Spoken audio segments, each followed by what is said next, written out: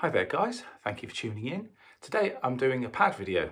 I haven't done one for a little while and I'd like to share some of the things that I've come across when I'm improvising or in the studio or something I did live or something I've just stumbled across. And today I've stumbled across this that I thought I'd share with you. And I was reading a Louis Bellson drum method, I think a little while ago, and he was saying your press rolls and double stroke rolls should purr like a fine engine or something. And this is bizarre, but I was with my friend Nick Allen, who's the lead singer and main writer for the band Little Men, and he owns Nam Studios, and he had his cat on his lap, and the cat was making a mad purring sound. So happy as he was stroking his head. And this cat is called King, and we have to shout that out every time we go to the studio and we see him. It's like, King! Because he's a black cat and he's big and he walks about like he owns the place, which he does. But he's got arthritis in his legs now, which is a bit of a shame. But anyway, lovely cat. But I suddenly remembered that when I was watching Nick stroke the cat, it was like the purring sound. And I thought, hang on a minute, Louis Bellson, your roll should purr. Hang on a minute, I was practicing some rolls the other day. So anyway, I come across the cat purr, which is what I'm calling it. So kind of random, but stick with it. I think you'll enjoy it. So it's basically a press roll exercise. And I kind of put these presses at the end of different phrases, sometimes triplets, sometimes 16th notes, but I'm using it as like the main focus of any kind of phrase. I'll show you exactly what I mean.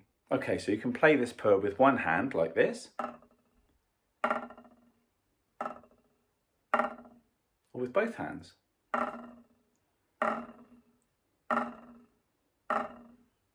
So I'm basically making the stroke with the thumb and the first finger in my right hand, just pushing the stick down. And in the back, I'm allowing the stick to breathe. I'm not letting the fingers fan out. That's not good technique. I'm playing the stroke and then just letting the stick come to a natural conclusion of its strokes on the head. Let gravity do its thing. If I pinch too tight, I get this, which is not what we want. But equally, I'm not loose here, so I could easily just lose the stick. The fulcrum is here, thumb and first finger, and a little bit in the second finger as well, to be fair. If you're a match grip player, you can do that with both hands, obviously. I play traditional grip on my left, and it's just the same thing here. Just let the stick, play the stroke, and come to a natural rest. Now, obviously, if we don't play them together, we play them individually, right, left, and speed them up, we get our press roll, which is cool. And of course, you can always tell the difference between a right hand stick and a left stick because they sound slightly different. When they come down together, you don't really get that. You just get the emphasis being the purr. So, I stumbled across this by playing jazz 4-bar breaks, really, to be honest. But it doesn't mean that I don't use it in other places. So, let me show you some phrases. I like to play, it's almost like a Swiss triplet.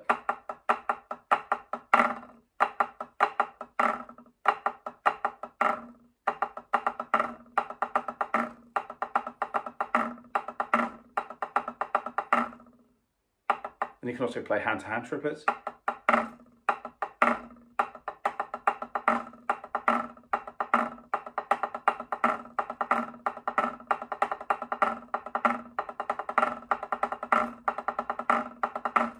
So you could do the phrase after 1 triplet, 2 triplets, 3 triplets, or 4. So you can start to build phrases from that. I love saying the term phrases. I don't like saying drum fills necessarily.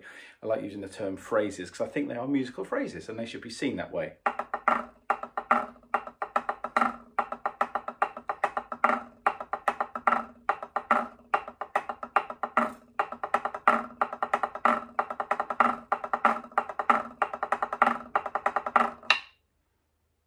Okay, we can also play them after 16th notes.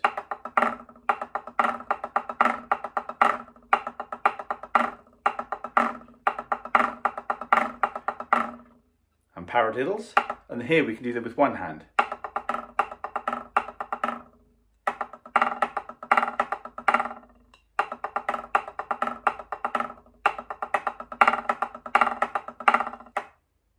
So on. So you can really experiment with the two hands, the one hand, and what stickings go in and out of it. Of course, on the drum kit, you could put your hands on the toms and on cymbals and let the other hand play the buzz on the snare. If you've got a jazz kit and your heads are quite tight, you could put these on your top tom and your floor tom. It can be moved around anywhere. You can also play it on the ride.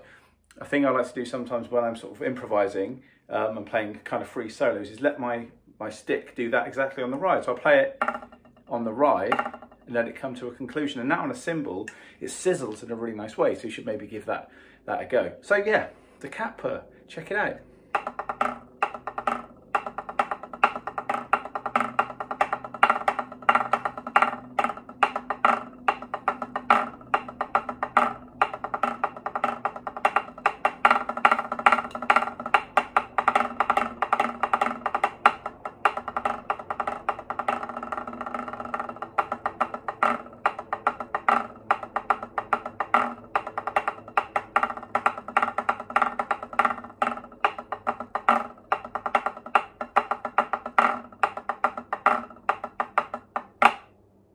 So there you go, it can be used in any kind of feel, both straight and swung.